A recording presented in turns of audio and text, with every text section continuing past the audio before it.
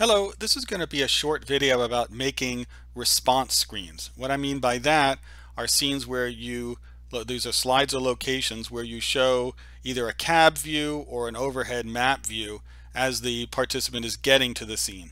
So for example, you might start a person in station, and it's just a regular slide. And then these arrows here are location jumpers. That's more convenient for placing arrows anywhere you want as opposed to the arrow cluster you might typically see. And these location jumpers can be clickable or also go by time. So let's talk about a basic kind of response. Here's sort of, you could take a Google map overhead, put a clock timer, a countdown timer, maybe put some text in, and then a location jumper. Now it can be clickable, it can be also completely transparent and have it timed. So let's say after 30 seconds it could go to the next, like over there. It just flipped over to the next slide, and there I've added in now a little more elaborate with a picture that you add in, like a picture of a little icon of an engine. And you see with fade in, fade out, you can make it kind of look a bit fluid. Now what I've done here is I've made invisible the audio clip and also the location jumper, so you're not seeing that. We'll see that when we're editing. And you can see now I'm at this slide here with a cab view. This is a basic cab view where we have just a basic picture, text, and a clickable thing. To make it more elaborate, we'll see I could go to the next one. I could have it timed to go to the next one. Make it more elaborate, I can now put in not only the audio clip, now you see it kind of semi-transparent, so it's more obvious. Now clearly in your actual scenario, you'd make it fully transparent. There's the location jumper, similarly about transparency. The countdown timer, and then we made a sort of fun honk horn. There's an audio clip behind here that's invisible, so when I click on it, you can hear that people they'll really love that. They'll sit there for minutes and minutes honking the horn. So now I can wait for it to go to the next one. So there was that location jumper timeout. It went to the next one, and that's how I can kind of make a little bit of fluidity, so they're not looking at the same screen for a long time. And this siren may get very annoying, so you can decide whether or not to actually put it in here. So let's take a look about actually how, so I can time it so it goes eventually to the scene, and I certainly can put in, put in smoke or fire. What we'll see is this outline in the cab is actually a picture I've loaded on top.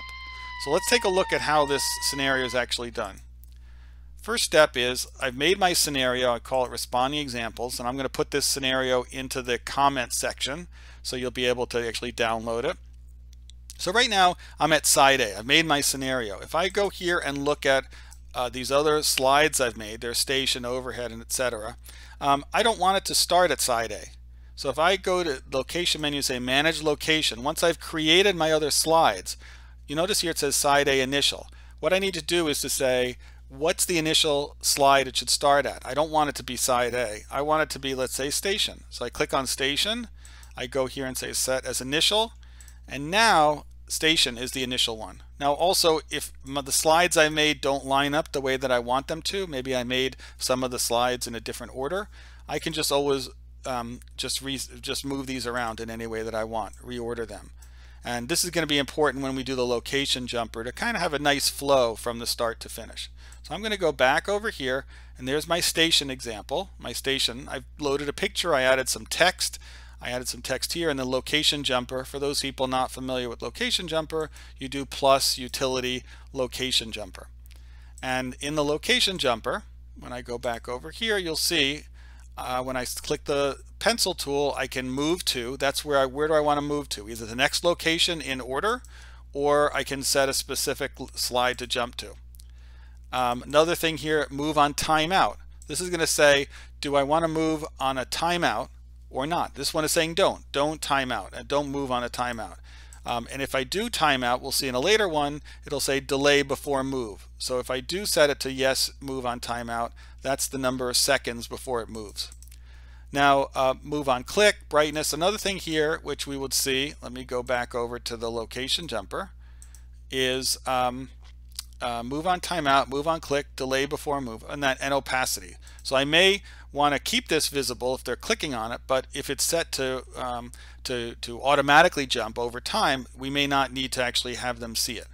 So for example, I'll go to the next slide here, basic overhead, In this one here I have the same elements. I've added a countdown timer here. We've added some text. I have a location jumper. If I want to make this happen automatically, I may not want to show it to them. So I would click on that location jumper and I'd say opacity, and then drop the opacity to 0. So now they're not going to see it there, and that would though, because this one is set for timeout, I can look at that, move on timeout, see that says yes, then what's going to happen is this is going to delay 20 seconds and then move to the slide which is set in move to, which this one happens to be next location. So I'm going to say done here. I'm going to now go to my next slide. This is just a basic overhead. Here's now the more elaborate overhead where you saw the engines. You can see we bring in a picture, and I show for pictures we go to utility and then picture, and that will let us load a picture. And what will happen here is I use the timing to actually show it progress. So for example, in the later ones here, this is going to be time to come in, let's say after 5 or 10 seconds. I click on this one and I say delay timing, and here I have fade in and fade out settings. And so this is where I would have it fade in after 5 seconds and fade out, let's say after 15 seconds, as the truck is moving to the next spot here. One of the critical things though here you'll do, normally that timing is based on when the scenario starts. If you're doing this kind of fancy timing, what you want to do is make sure your timing actually starts when you get to the location, which is this slide. Otherwise your timing will be based on when the person started the overall scenario, and things will get messed up. So make sure if you're doing this fancy kind of within the slide timing, that your timing begins at the when the location is there. So now you'll see here I have the audio clip, and here I might actually see it is already set to 0, just sort of showing when I'm editing here. And I actually also have the location jumper, and I can see the elements that are hidden if I use the selection rotator. You'll see it will go over and it will let me select the things that are hidden. So if I wanted to change my location jumper, as I already had, I would use the selection rotator, and now I can actually edit the things like move to, timeout, and everything like that. So this is something where you have sort of a fluid responding unit get to where you want it to be, and when we get to the next one, it can just go to the next one. Let's say I'll go to that one, that's overhead. I'm going to now go to the responding screen. So this is now where you just bring a picture of the cab in and then put in things like the location jumper responding. If you want to be more fancy, and we actually have a package for this, if I go to the cab view, we actually have a free picture of an interior of a cab with have these cut out. So what happens here is that, let me go and show you the actual picture. This is actually a picture. You see how this is a picture with transparency, and you can get a free one we have on our Photos for Sim website, Photos for Sim. If I actually go here and search for cab view, we have that sort of cab cutout. So you'll see here road view from inside. You'll be able to download this package and you'll get that picture.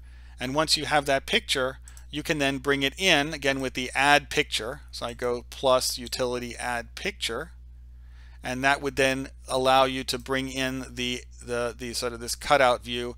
And so we can see, actually if I'm here, you'll see that's the actual background with the road scene, and I'm just putting the picture over it. So hopefully this is giving you, there's honk horn. You'll see that there's also the audio thing underneath it. If I actually want to go in and modify that honk horn, I'm using the selection rotator. That's the audio clip, and here's where I had set the opacity down to 0. So that's why you didn't see that audio clip under there.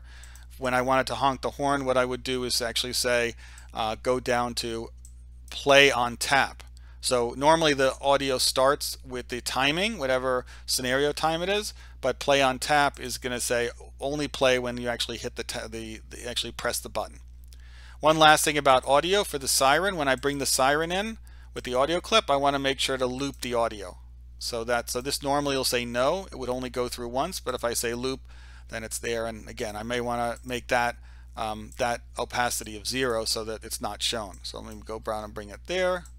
Let me go bring that to 0, and now you'll see when and I'll bring this location jumper also opacity to 0, and then we'll see there, and I hit play, and you'll see they're not showing up there, but I do have my horn.